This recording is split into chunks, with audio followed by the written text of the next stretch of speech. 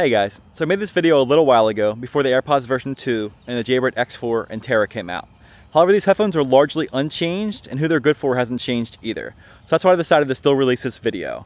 Now if you want to check out some truly wireless headphones from Jaybird as well as some other recommendations, all that will be linked in the description below.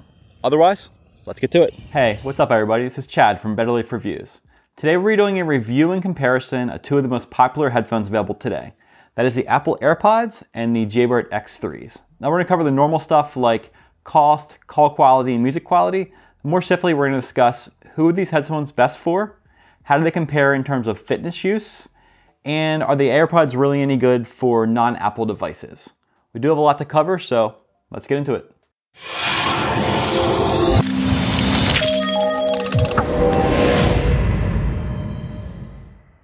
So being that I've been a long-time Android user, and that I currently have a Samsung Galaxy S8 Plus, and that I've tried some true wireless headphones in the past that didn't have the greatest connectivity, the Apple AirPods really appealed to me. But can you really use these with non-Apple devices? Well, in short, the answer is yes, and we're going to talk about that more. Now, if you are an Apple user, don't turn away yet. I'm going to cover a lot of things that are really important for you as well, but that will be a focus of this review. So if you're not specifically an Apple junkie, why would the AirPods be appealing? Well, they're true wireless headphones. They come in this small case that recharges them. You just take them out, pop them in your ears, they turn on and you use them. You put them back in, they're charging again, and it's just a very simple and easy to use package. It's very transportable. So that's really why they appealed to me. Now in terms of pairing these up to an Apple device, they have something called the W1 chip that makes it very, very easy. You simply hold the case near your phone, flip it open, maybe push the button here in the back, and there you go, you're paired. And they'll actually sync it across all of your devices in your iCloud. Now when it comes to pairing with a non-Apple device, it's not really that difficult. It's just simply normal Bluetooth pairing. You have to just open up the case, go to Bluetooth settings in your phone, make sure the Bluetooth is turned on, hold this white button in the back end until you get a white flashing light on top of the AirPods. And then you're gonna look for AirPods to appear in your list of Bluetooth devices. You'll just select the AirPods, and there you're paired. So it's not quite as smooth and easy as it is with the Apple devices, but I really didn't find it to be a problem and it wouldn't stop me from buying these. So let's talk about price. The Apple AirPods retail for $160 and the Jaybird X3s retail for $130. Now it's already a pretty good price, but you can actually find these even closer to $100. And I'll put some links down in the description below of the best available prices I can find on the Jaybird X3s. Now the AirPods, like most Apple products, typically don't go on sale that much, but I will also link this down below and any sales I can find on the Apple AirPods. Now when it comes to price alone, the Jaybird X3s win, but let's move on. So how do these two compare in terms of sound? Well, to keep it simple, the Apple AirPods are going to be better for the casual listener, and the Jaybird X3 is going to be better for the audio enthusiast or someone who's really into the music.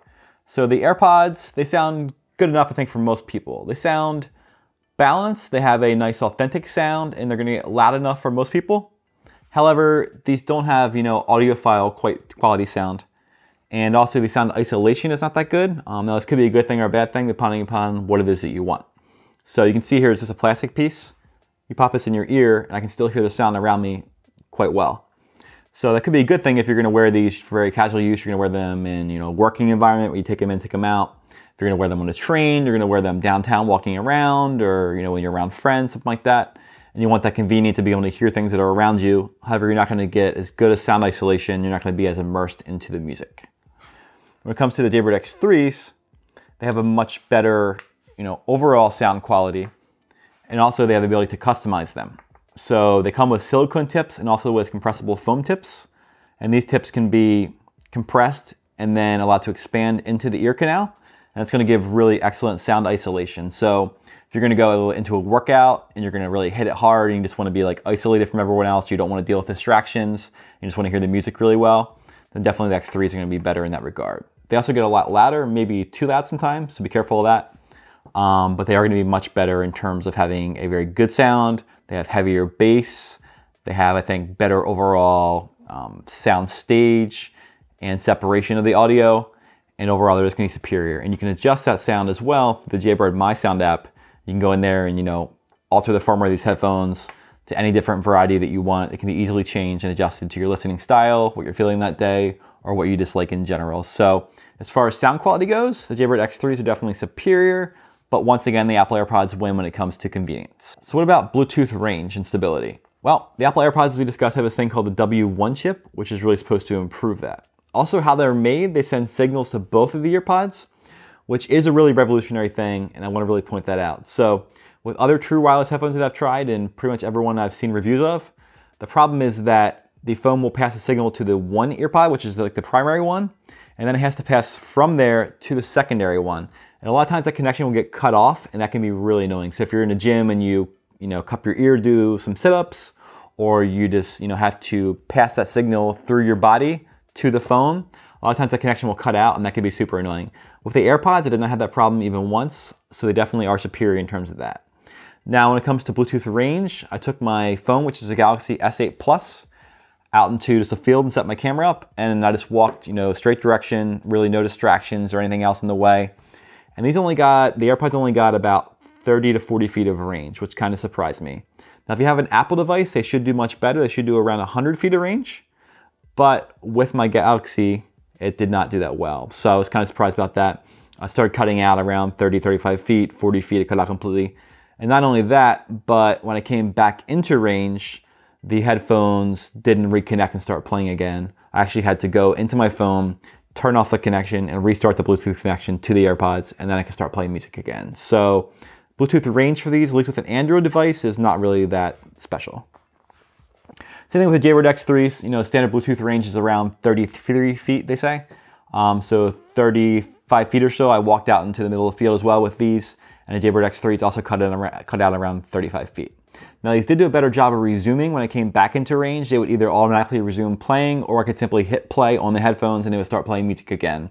So actually, with an Android phone, I would say that I prefer the Bluetooth connection of the Jaybird X3s. But if you have, an iPhone, probably you're going to get better results from the AirPods. So what about controls for these two? Well, obviously they're very different. The AirPods are a truly wireless headphone, and they don't have any physical controls on these. So there is a double tap feature, or also you can use Siri to control them.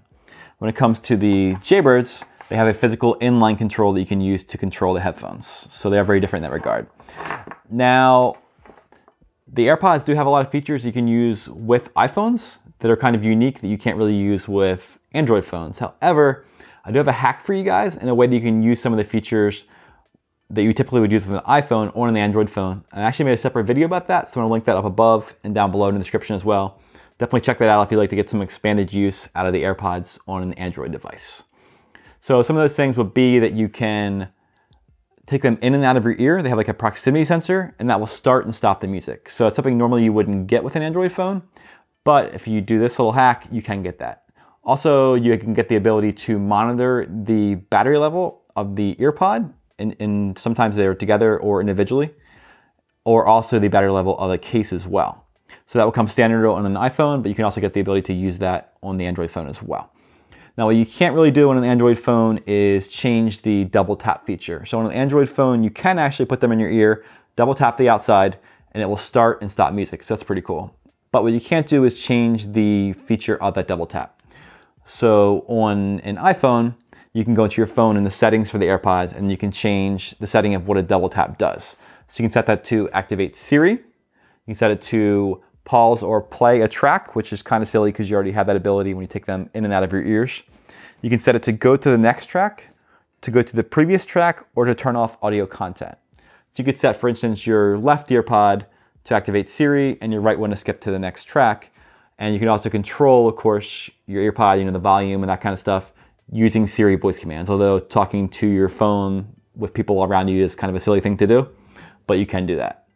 Also, you can use an Apple Watch if you have one as well to control the AirPods through your Apple Watch, and that probably be your preferred device if you already had the Apple Watch. Now, when it comes to the Jaybirds, actually because they have that MySound app, they have some features that you wouldn't normally see on an Android pair of earphones, which is pretty cool. So they actually do have the ability to monitor the battery status, and when you turn them on, it will actually announce to you what the battery status is of the earphones.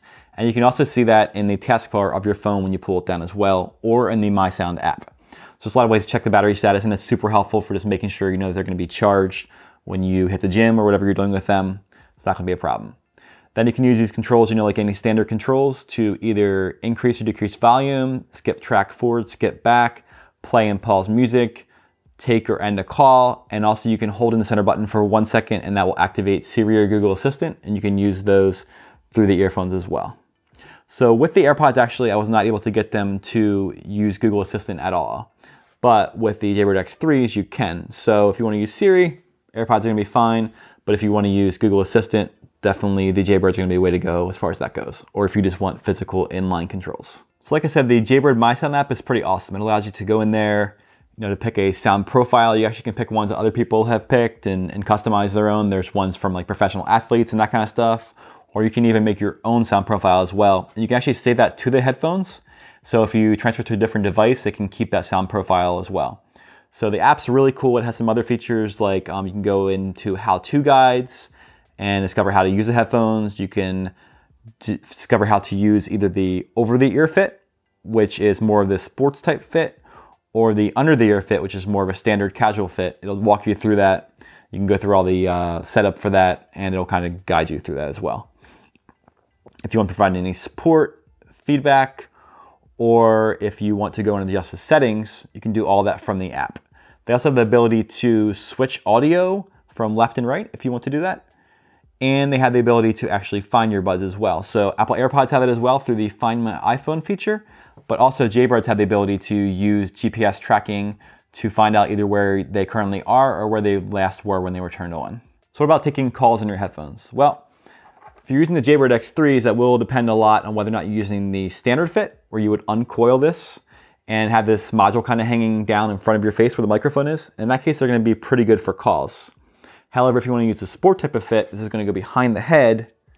And in that case, the microphone is going to be way behind your head to the side of your head, and it's not going to be very good for microphone use. So you have to decide to yourself, what kind of compromise do you want? Do you want that really secure and out of the way fit, or are you going to use it more of a casual manner and is talking important to you, where you want to have this kind of microphone hanging down in front of your face? Now, in terms of calls, the AirPods are pretty impressive. So they have this like really silly stem thing that hangs down there, and I don't really like that. It looks kind of stupid, but the good part is there's a microphone in there, and they're really, really excellent at actually picking up sound. So I did talk on the AirPods, even in a, not a loud environment, but a semi-loud environment, and the people were able to hear me, overall pretty well. So considering how small they are and, that little microphone that they have, these are really excellent for call quality, and I don't think anyone will have any problem with using them on a regular basis for calls. So what about waterproofing? Well, it's pretty simple. When it comes to the AirPods, they're not listed as having any official waterproof rating or being water resistant. Although I have heard reports of the AirPods being pretty well submerged or wet and not really having any problems, the standard specs are that they're not waterproof. The Jaybird X3s, however, are rated for sport use, and they're sweat proof and water resistant. Now, it doesn't mean you can submerge them in water, but you should be able to get them, damp, maybe even sprays of water without having any problems. It should be good to go. And I've used these for over 6 months myself and never had a problem. So what about gym use? Well, the Apple AirPods really surprised me, actually. I thought there's no way these things are going to stay in my ears, but I've heard people do use them in the gym. So I actually use them at the gym. I use them for a lot of different kinds of workouts. I did treadmill running, I did box jumps, rowing, stair climber, I did lying down bench press. I even did like a hanging back extension with these. And even burpees, and not one time did the AirPods fall out of my ears. So that's kind of surprising for me. Now for you, depending on your anatomy and how you sit in your ears, they may fall out, but considering there's nothing really holding them in there, I was overall really, really impressed with how the AirPods stayed in my ears. When it comes to Jaybird X3s, obviously, they're rated for that sport type of use. They're made for that.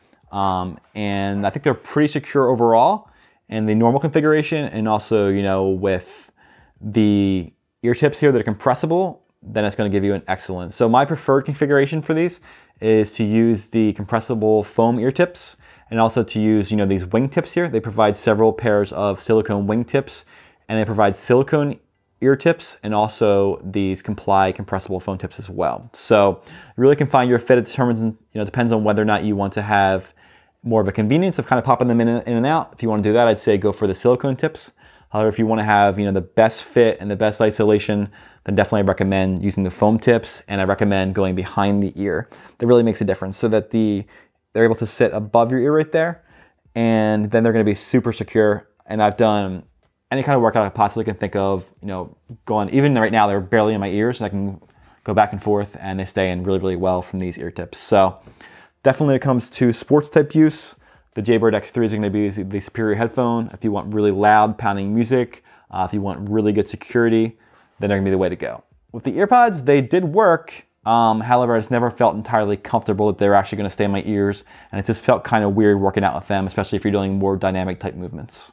So what about charging? Well, with the Apple AirPods, you have a lot of extra charges. So the really great thing is these can be used for up to 24 hours of use. Now, the standard use time for a single charge, if you're just going to use them, one time charge from the case, is going to be about 5 hours of use, depending upon how loud your headphones are and that kind of stuff.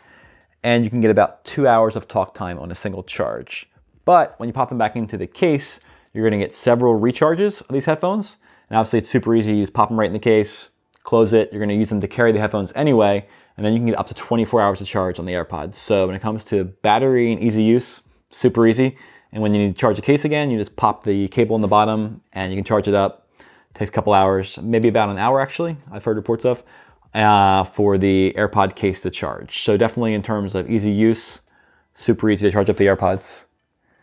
Now with the Jaybird X3s, they're going to have this proprietary charging cable, which is okay, but it is definitely kind of annoying that you need this special cable to charge these. So you're going to need to plug it into this little wall adapter thing every time, and then plug it in. It's going to take about 2.5 hours to charge the X3s, and out of that you get about 8 hours of battery use.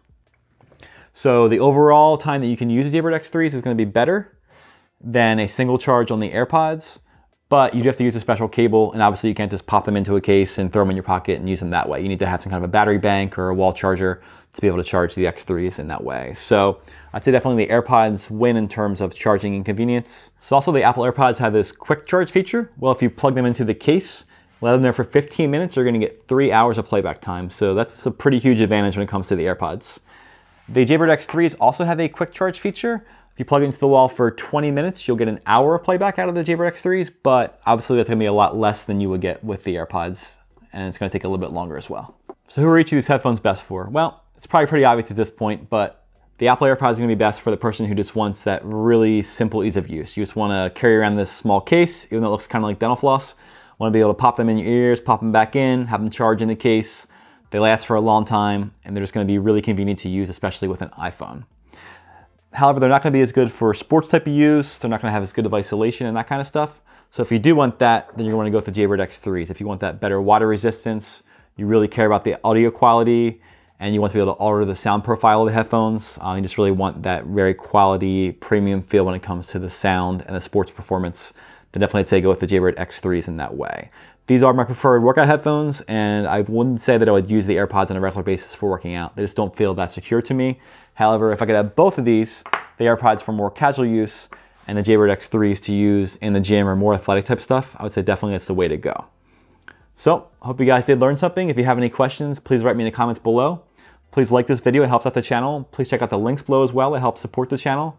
And I hope to see you guys soon. Thanks for watching.